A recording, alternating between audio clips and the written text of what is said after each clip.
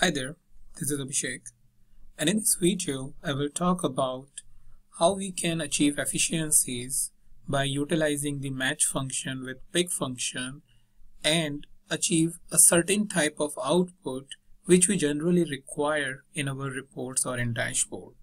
So scenario is something like suppose that you have, let's say, this expenditure table by each of this month where you have the exact or actual expenditure, and maybe the hypothetical requirement is that based on the month it is, if it is Jan, Feb or March, we need to give or we need to have a certain type of custom calculation. So for example, if it is January, then let's say we need to divide the expenditure by certain number or multiply it by a certain percentage.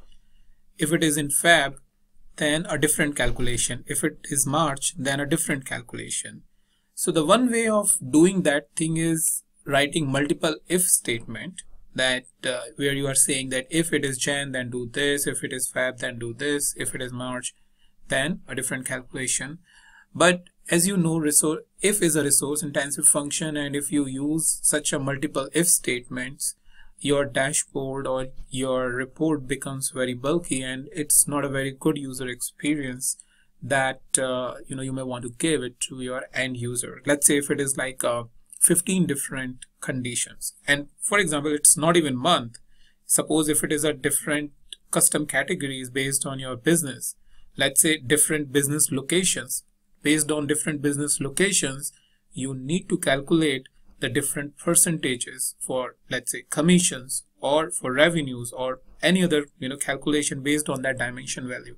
So the idea is, if you have lots of dimension values and for each of the dimension value you need to follow a certain type of calculation, then how you can efficiently achieve it within the QlikView. So that's the basic objective of this video, and I'll show you that how you can achieve that with the help of the combination of pick and match function. So if you recall from my last video where I showed you match, mix match and wild match function and told you about their output and how you can configure it, in this video I am extending this by nesting the match function within the pick function. So if I tell you about pick function, it is nothing where kind of a multiple if statement, if you will, and what it takes is input as a numeric input, and based on the number of expression that you are writing, it will give you the output. So before further talking, let me put that into perspective and show it to you where you can easily understand. So if I show you the match function, that's how the match function looks like. And if I show you the output of match function again here, then I will just copy this, go to expression, add expression and enter the match, click OK, and I hit apply to show you the output. So the second expression is giving the output. For Jan it is giving 1 because it is the first value here. So this is the month field, and because Jan is the first value, that's why it is giving 1 value. For Feb it is giving 2 value because we have specified at a second location. March is the third value because it's been specified at a third location. So this is just an example of month, but you can specify any other business dimension as a first value within the match, and their custom category or the custom value on these different as a parameters, and based on what category you are defining first will give the output as number 1 by match function. And we will utilize this output 1, 2 or 3 within the pick function to create an expression out of it. So let's quickly cut it, and I will just drag it back here and go into the definition. So I will write pick, and first thing is it is asking the position. So position is nothing but the 1, 2, 3, 4, 5. On which position, based on the position, what expression it needs to calculate. So the position will come from the match function because it gives the output 1, 2 or 3.